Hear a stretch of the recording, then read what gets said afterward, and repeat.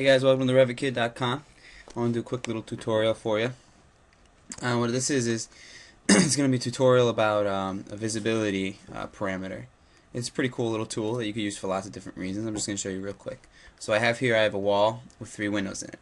Now I'm going to edit the wall family. Click yes.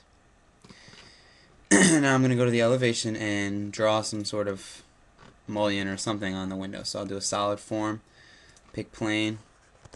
I'm going to pick the piece of glass. And now I'm not going to make this parameter right now just because I want to show it for this. So let's just say I put this little mullion on here. It's going 3D. You can see the mullion. Here's my mullion. Let's go into floor plan now and change the height of that thing. So I'm just going to lock this real quick. Okay, so this is the actually this is glass. Let me undo the glass for it. So I'm going to change the material.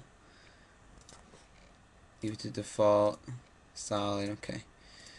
So now, what I'm going to do is I'm going to grab this, well, if I load this back in the project and click yes, you'll see my mullions appear.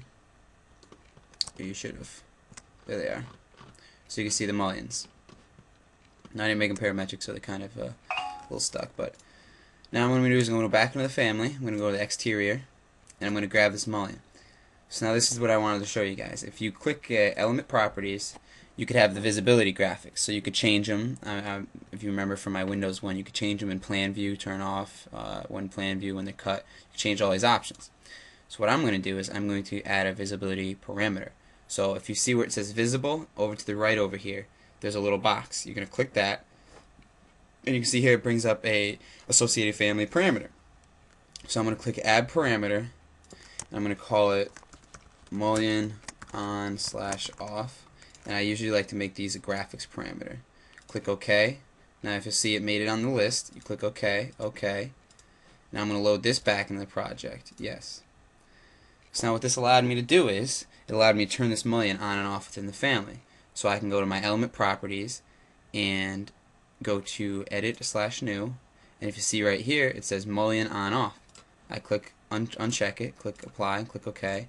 You can see all my mullions turned off. So now if I wanted to, I could click edit, and I could duplicate this window and say with mullion, click OK, turn the mullion on, click apply, and then only this one window has the mullion.